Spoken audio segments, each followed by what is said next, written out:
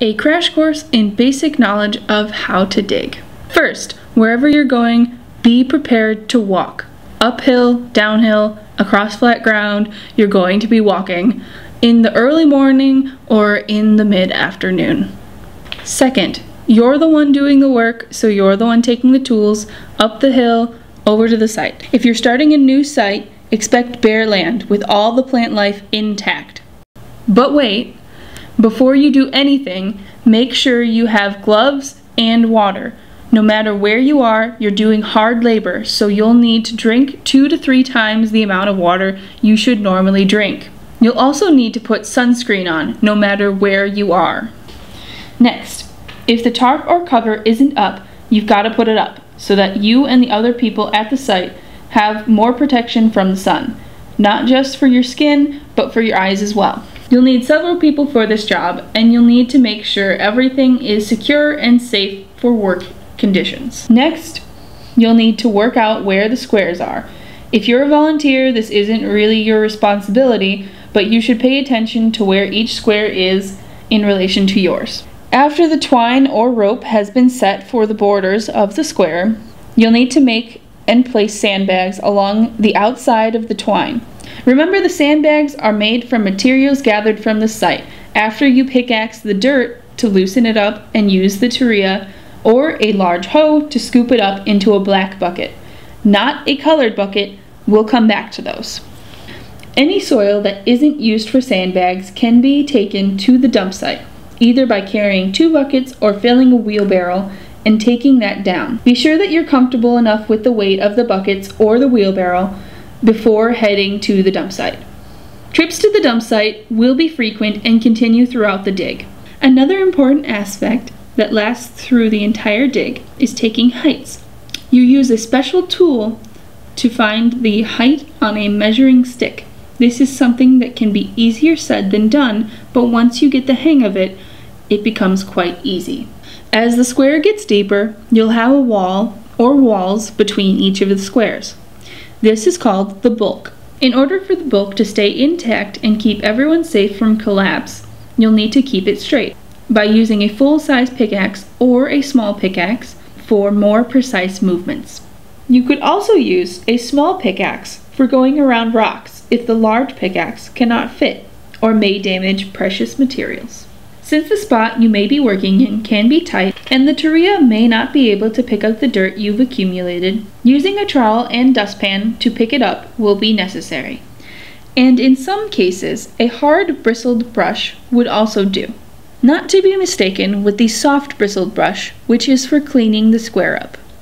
If you're working close to what may be a floor, you'll want to sift the dirt collected using either a 1-man sifter or a 2-man sifter. Be sure to take out any large rocks before sifting as to not damage the sifter. Be sure to stand downwind away from the site so that the dust doesn't go back into the squares, and be vigilant for any small pieces of bone, shell, beads, or seeds.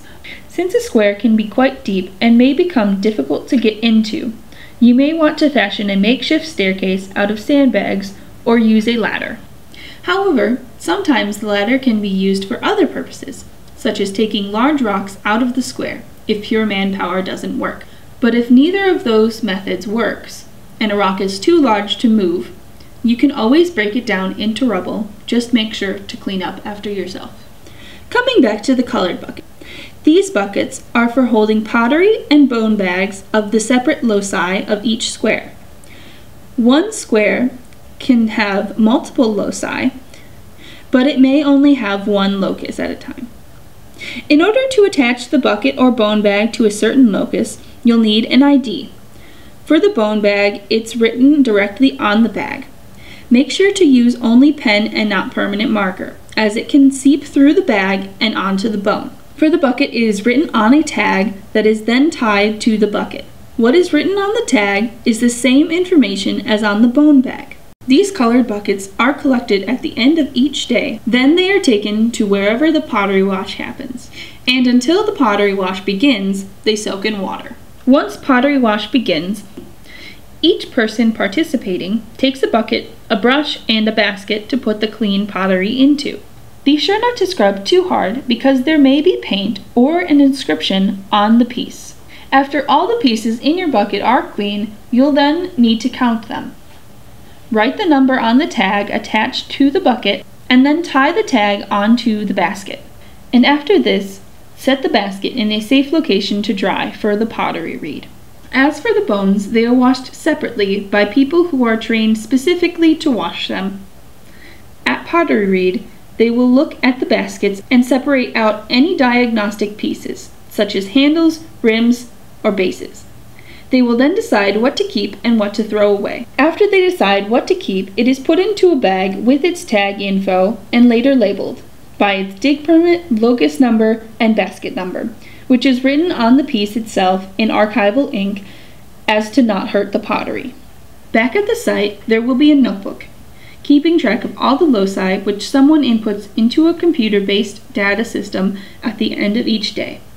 It lists the basket, locus, square, date, name of the supervisor, and a description of the locus.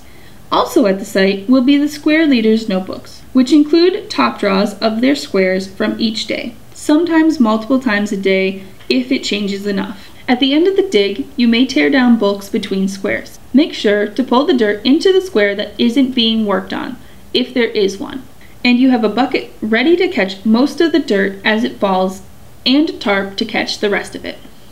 Also, at the end of the dig, you'll want to take the tarp down and fold it up so it can go back into storage. In addition to that, you'll want to put a fence up around the site, warning people of the falling hazard. While this may not be everything that you need to know about how to dig, this is a good starting point, and I hope it helps.